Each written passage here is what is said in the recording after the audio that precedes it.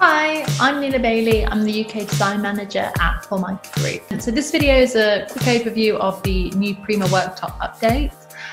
Just wanted to share with you what we've done to the range and what's coming and what's going to be launching very soon. So a quick overview of what's new is that we've got 16 new worktop decors, which are really beautifully designed to bring a lighter palette across all materials. And then we have a selection of new decor and texture combinations. So we're introducing into Prima things like our daisy texture, our woodland texture, and our honed ceramic. And then we have two brand new textures as well, which we're putting into Prima, which is our parchment and our glisten. So we have 10 new feature splashbacks in Prima, but we've also decided to match all 34 worktops with their matching splashback as well. So you can have that fluid look from the worktop through to the splashback. But also we've got the 10 new feature splashbacks, which will, be the way of adding a bright, bold colour in a brush metallic effect as well. So we've got those coming. And then we've basically decided to put every single worktop in Prima in a 4.1 length. So really easy to know what's what, because they're all going to be the same, and they're all going to have 3mm tight radius of the post-formed edge, and that's going to be in 38mm thickness.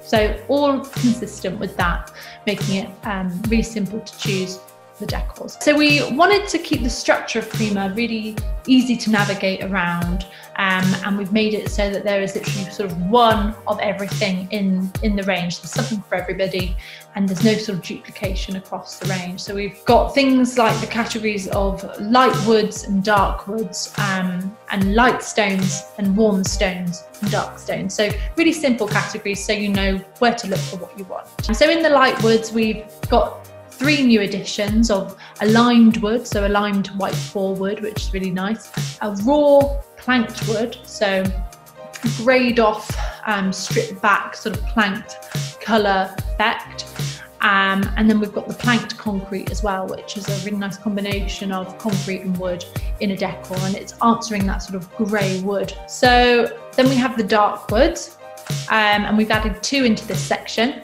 So we've got the stained planked wood, which is like the raw planked wood, but a darker, deeper colour. And then the smoky planked walnut, which is a really beautiful, large scale walnut design, very fluid with tones of brown and grey running through. Then we have the light stones. So we've got things like white Portland in there, which is a sort of like a soft stone look, like a sandstone. And then we've got the white Bardiglio, which is a really stunning marble effect, very simple and subtle, but lots of detail when you get close to it. And then we've got the grey Riverstone, and you'll hear me say that a few times because the Riverstone is now part of the new series. So we've got 3 Riverstones in Prima, and they are sort of like a natural terrazzo look. And this one is the grey one, so obviously in a grey colourway, and it's a slightly warmer tone of grey. And then we have the grey chalk stone, which is a really adaptable product. So that's got multiple hues of grey running through it, in this sort of concretey, contrasting look. And it will just work with multiple hues of grey, so really adaptable. And then we have the warm stones. We've got 2 new additions in there, and we've got the Marmorate Cream, which is a sandy sort of beige, again, sort of like a soft stone look. And then we've got the red Riverstone. So that's the red version of that Riverstone series, and that's like a earthed terracotta colour. Then we have dark stones. So we did have a lot in this section previously, but we've tried to sort of even the range a little bit, so there's sort of same amount of everything across the board in the range. So we've only added 1 in here, which is the charcoal Riverstone, so that's like the sort of black version of the Riverstone. And this one is in a new texture called Glisten, which has got a sort of twinkle to it, and it really brings that sort of natural terrazzo look to life. Then we have the Quartz and Engineered. So we've got 2 new products going in here, which we call the cast stone. So we've got the silver cast stone, which is like a grey engineered stone look. And then we have the moon cast stone, which is white and it's got sort of flecks of like a bluey green colour, which is a really nice subtle way of just adding a bit of colour into the decor in the space. Then we have our feature splashback. So we've got a variety of solid colours in there.